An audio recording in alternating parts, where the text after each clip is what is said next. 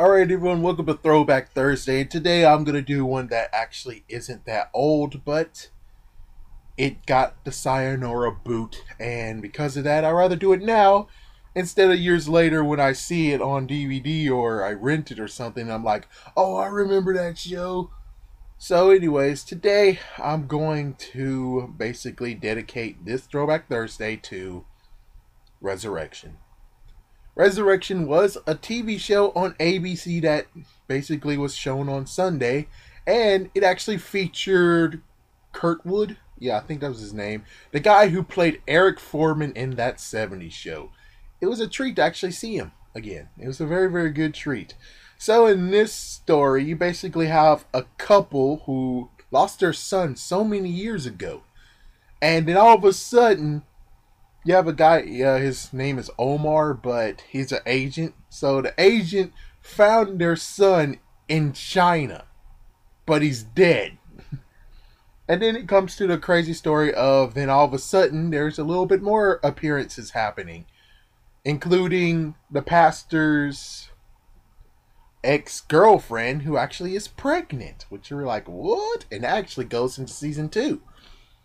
So yeah, you had all that stuff happening, and of course the agent has to monitor things and check things out because they're trying to figure out what's the appearances and stuff and all that.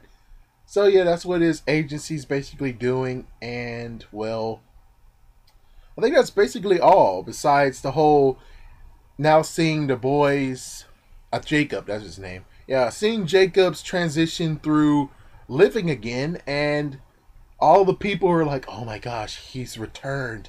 He's not something of God. God shouldn't have allowed this to happen and all that crap. So yeah, you had like a big craziness going on. And then, of course, they added more people returning, which is like, oh my gosh. And then I think it was like season 1 or half of season 1 or second half or something, that their grandma came up. Jacob's grandma actually returned. And then grandma was actually the bad guy here.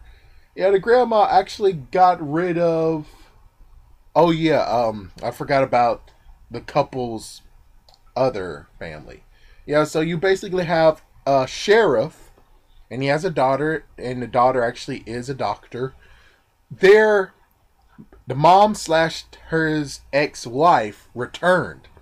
And then the grandma all of a sudden got in later episodes, actually made her disappear, made her return where she came from. So she just disappeared, which is like, whoa. Yeah, so the grandma is one of those bad ones.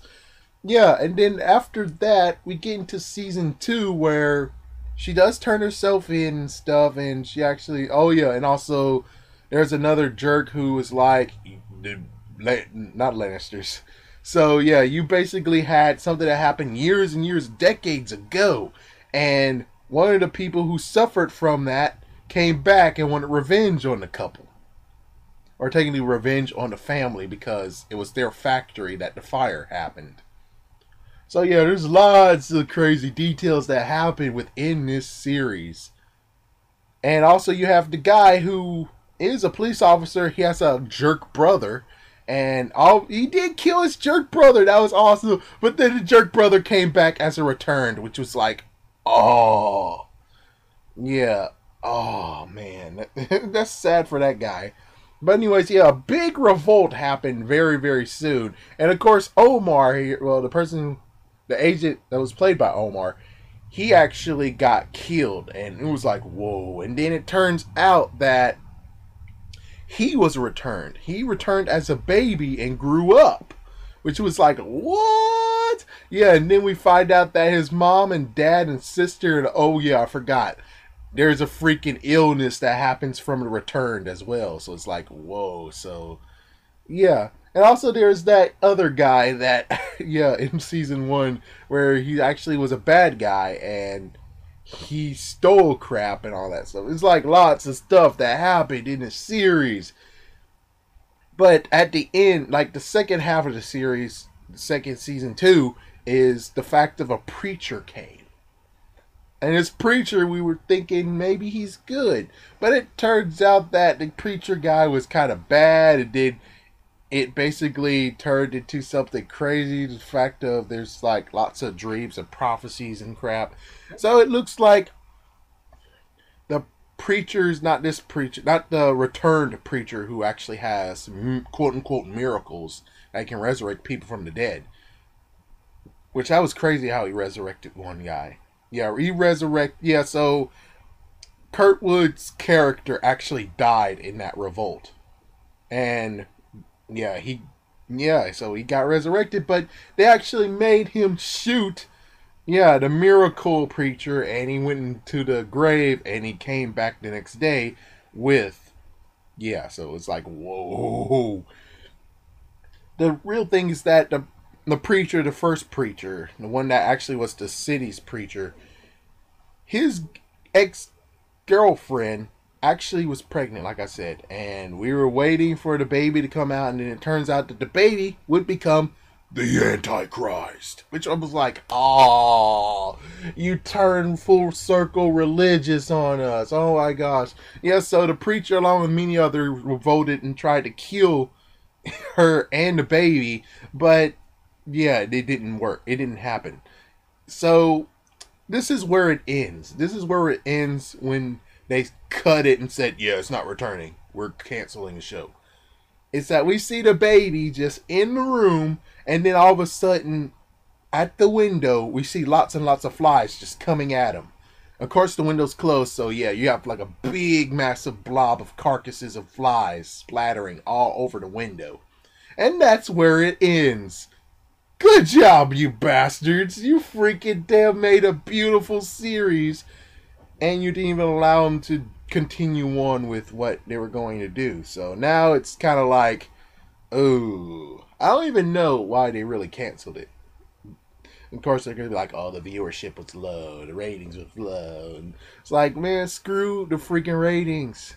Just allow them to tell the story so we can actually get the understanding of what the freak is going to happen next. Like, damn. But anyways, Resurrection joins with many other series that actually works good, crazy plot twists, and yet it gets put on the shelf. Surface was another one. Invasion is another one. Sarah Connor Chronicles, which I really wish I like that show. Too bad they moved it to a different night, which that's what screwed it over. Dollhouse was in there, Dark Angel, and the list goes on and on, actually. The list goes on and on.